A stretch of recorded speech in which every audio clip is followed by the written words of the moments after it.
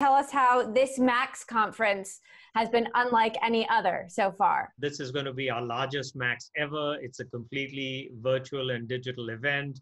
We're going to have this across 4 keynotes across the globe, over 550,000 pre-registrations, 56 hours of recorded content that we're going to be doing, whether it's product information, celebrities who are going to be talking about creative. So we're really excited.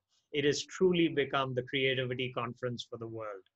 How has the pandemic changed your demand and impacted the products that you really think are going to move the needle for Adobe this year?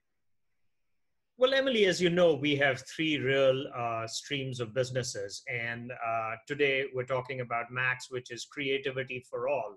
And I think creativity has never been more important because it's been that emotional connection. It's transforming education. It's changing how customers interact with the enterprises that they work with. And so we've seen tremendous demand because as people have turned to work at home or collaborate from home, the need to create content is absolutely exploding. On the document side, accelerating document productivity, and as you automate inefficient paper-based processes, electronic signatures, the need to transfer information through PDF. In the last quarter, we saw some tremendous growth in the document business as well. And on the enterprise side, as you know, we created the digital marketing category, and we had this assertion that every single enterprise is going to have to need to deliver a personalized, engaging experience. And that is actually only going to accelerate. So we thought we had tremendous tailwinds prior to the pandemic, but I think you're going to see an increase in the demand for all our solutions. Last year, you rolled out Photoshop for iPad. There were some diehard Photoshop folks out there who weren't too happy with the product. What did you learn from that? Well, Photoshop for the iPad was a seminal moment, and we were actually really pleased. You cannot take 30 years of technology that you've had on the desktop and replicate it overnight on the iPad. But the real transformation that we made was complete file format compatibility and the ability for you to go from the desktop to the iPad and back.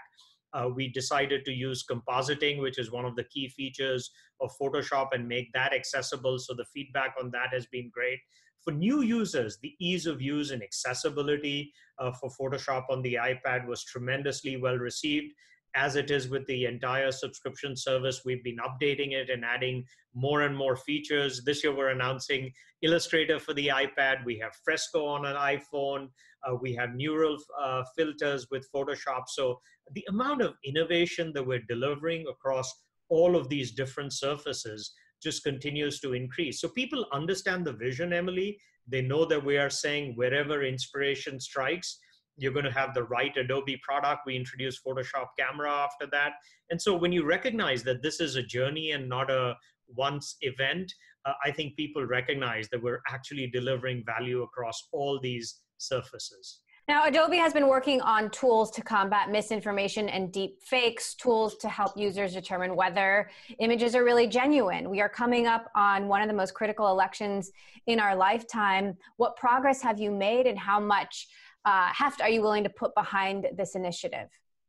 We made tremendous progress, Emily. That's the sort of short summary, because our content authenticity initiative, as you know, we believe that this needs to be an industry movement. We're certainly taking leadership as the company that creates all of the world's content, but in conjunction with companies like Twitter and New York Times. And you're going to see a whole bunch more announcements, including what we can do with chip companies.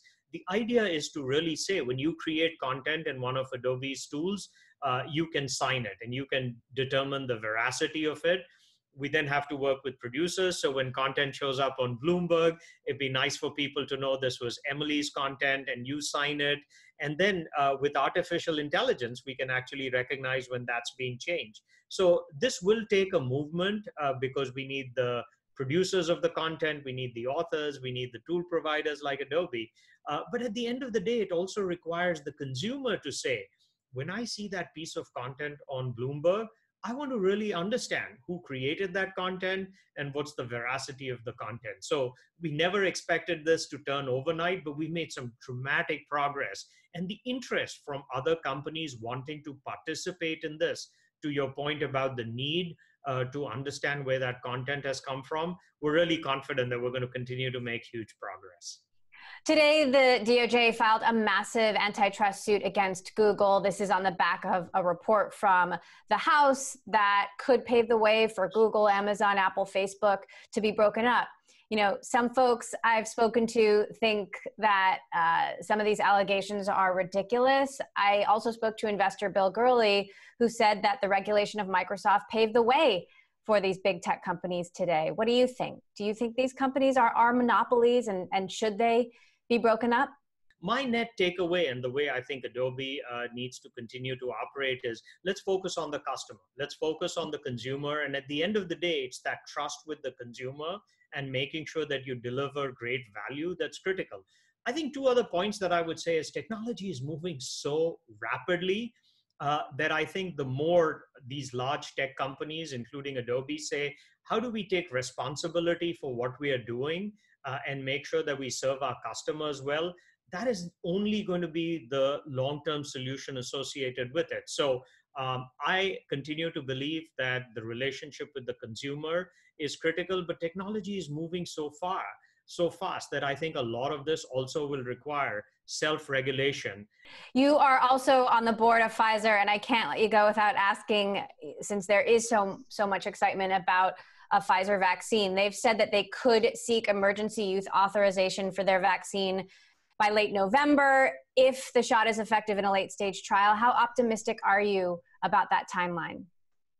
Well, first, you have to absolutely tip your hat to what the entire pharma industry, Emily, has done, whether it's on the testing side, whether it's on the antibodies and therapies to address those who have been impacted.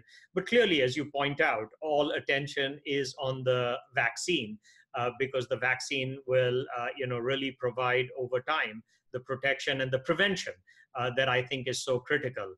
As you pointed out, Pfizer has actually been completely transparent. Albert Bourla, the CEO, actually had an open letter which talked about where they are in the process, how they're going to get an extremely scientific group of people to say. But we're all keeping our fingers crossed. And when you're in these trials, you just have to go through the trials, you have to examine the data, and they're smack dab in the middle of that.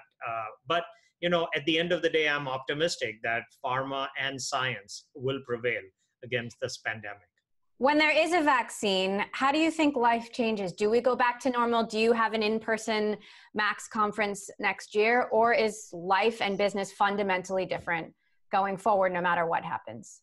I think both conferences as well as the future of work have fundamentally change forever, and there will be more of a hybrid environment. But I do believe that there are some things that are substantially missing when people are only working virtually. The energy that you get from people, is completely missing. When you have a new initiative that you want to really get off the ground, I believe that collaboration really happens far more effectively when everybody is in a room. So I think everybody is going to be way more conscious of their health, no question about that.